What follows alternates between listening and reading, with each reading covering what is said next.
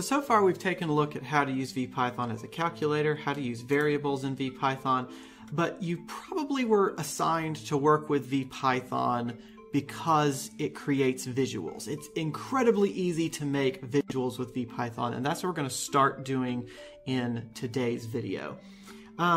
What I've done here is I've gone ahead and set up a couple of locations for us to make a sphere and a box. So I've set up two variables. One's called sphere underscore location. One's called box underscore location. So these are longer variable names than we had last time. You can make a variable name whatever you like, as long as it's something you can remember later. So you don't want to just call them, I know we used A and B last time, but you don't want to just go around calling things A and B and then forgetting what they are. So this is going to be the location of the sphere that we make, and this is going to be the location of the box that we make. Now, what I've done here is a location it takes place in 3 dimensions, right? So we live in a 3-dimensional world. VPython works in a 3-dimensional world. So that means we have to work with vectors. So a vector in VPython is just like a vector in your physics class. It's 3 coordinates. It's an x coordinate, y coordinate, and a z coordinate. So vector has x coordinate, y coordinate, and z coordinate. Again, this little hash mark here just means that this next text is a comment. It's going to be ignored. And so what I have to do is I have to give my location 3 numbers. I have to give an x coordinate, y coordinate, z coordinate. Same thing here for the location for the box, an x coordinate, y coordinate, and a z coordinate. And so this is going to be located at 0, 0, 0. The sphere is going to be located at the origin. The box is going to be located at 1, 0, 0. Although now that I'm thinking about it, I wonder if I should make this 2 to make them a little bit farther apart. So let's just make this one 2, 0, 0. Okay, so far all I've done is stored their locations. I haven't actually told VPython to make any shapes yet. So the way you make a sphere is with a very complicated command called sphere. Isn't that easy? And literally all you have to do to get it to make a sphere is tell it pos equals sphere location. And that's it. That's the bare bones what you need. You need to tell it that you want it to make, you need to tell VPython that you want to make a sphere, and you tell it what the position is. So pos is the thing's position. So pos equals the shape's position. And so if I run this now, it's going to give me a visual with a sphere located at 0, 0, 0. So let's run this. And there we go. There is your sphere. It is located at the origin. It's located at 0, 0, 0. If you now right-click in here, so I'm holding down my right mouse button and drag the mouse around, you can see the thing rotate. So you can rotate this shape around. You can rotate it in all 3 dimensions. So here I'm rotating around one axis. Here I'm rotating around the other axis. Here I'm rotating it. Yeah, I can rotate it around another axis. There we go. So they've got some shading on there so that you can see the thing rotate, and you can rotate it around all you want. Now notice I don't have a box here yet because I haven't created the box. One other trick, if I click and hold on the left and right mouse buttons, so what I'm doing right now is I'm clicking and holding on the left and right mouse buttons, and I'm dragging my mouse back. I can zoom out, and if I drag forward, I can zoom in. I can zoom in all the way into the sphere, so I'm inside the sphere now.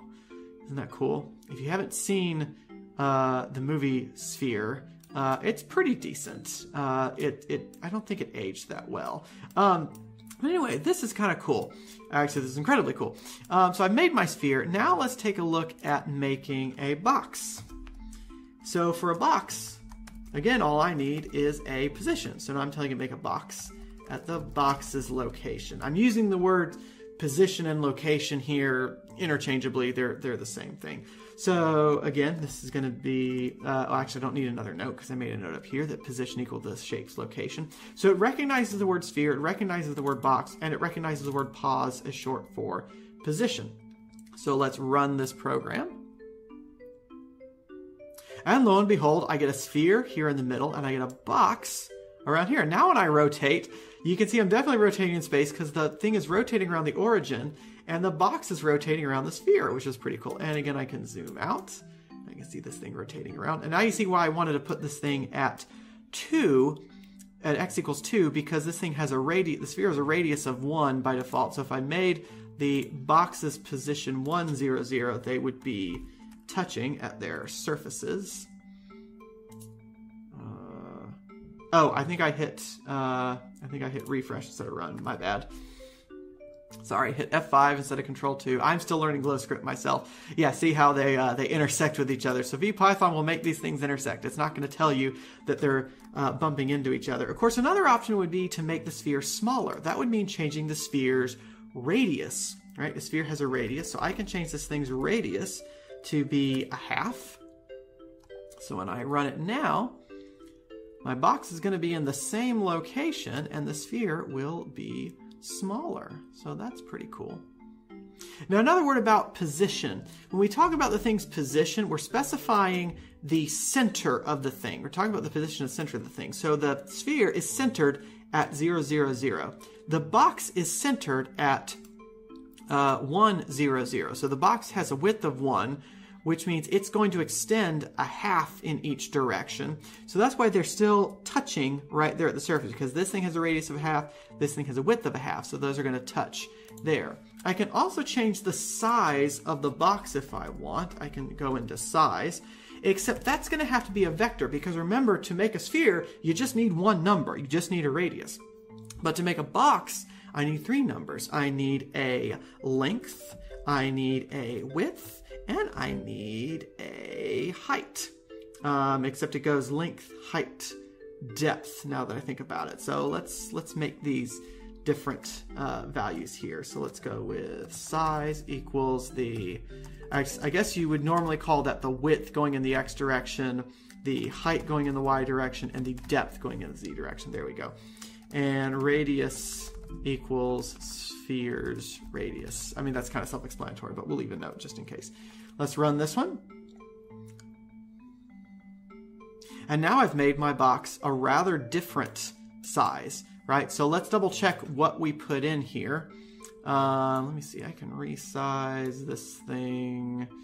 Why don't we do the Windows 10 trick? There we go. Cool. So I made this thing, I made this box 0.5 in the X direction. So this is the X direction, so I'm going 0.5 in the X direction. I made it 0.1 in the Y direction, so you notice it's very thin. And I made it 1 in the Z direction, so you notice going wider in the Z direction. So in VPython, you've got the X-axis going left and right, you've got the Y-axis going up and down, and you've got the Z-axis going in and out of the screen. And of course, if you rotate it, that's going to change the way the axes rotate, but that's the default. One last thing I can do. Let's do one more thing, and then we'll call it a day for this video. I can also change the color of these things. So if I've got multiple boxes around, I could change the color of them. So I can also change color equals. And now this is where it gets a little bit technical. VPython has some colors stored, but it has them all stored as color. So I have to say color, actually, excuse me, I have to say call, don't I? Or no, I think you say color. Yeah. So if I want to make it red, I just say color equals color.red. So it has a set of colors stored under color, and the dot just means I want you to access the red from the list of colors. I believe that's the appropriate way to do that. Yep, there it is. You just say color equals color.red. I can also change the sphere's color. It knows most of the basic colors, so I can do color.yellow. Let's run that one. There we go. So now I've got a yellow sphere and a red box, which is pretty cool. So this is a nice program that you can play around with. It's available in the description below. And you can just open this right up in GlowScript, and you can play around with the sphere's properties or the box's properties. You can even make more spheres and more boxes in the lines below. Next time we'll take a look at how we can make some more changes to these things, because, you know, having a picture is nice, but having an animation is even better. So thank you so much for watching. I'll see you next time. Bye-bye.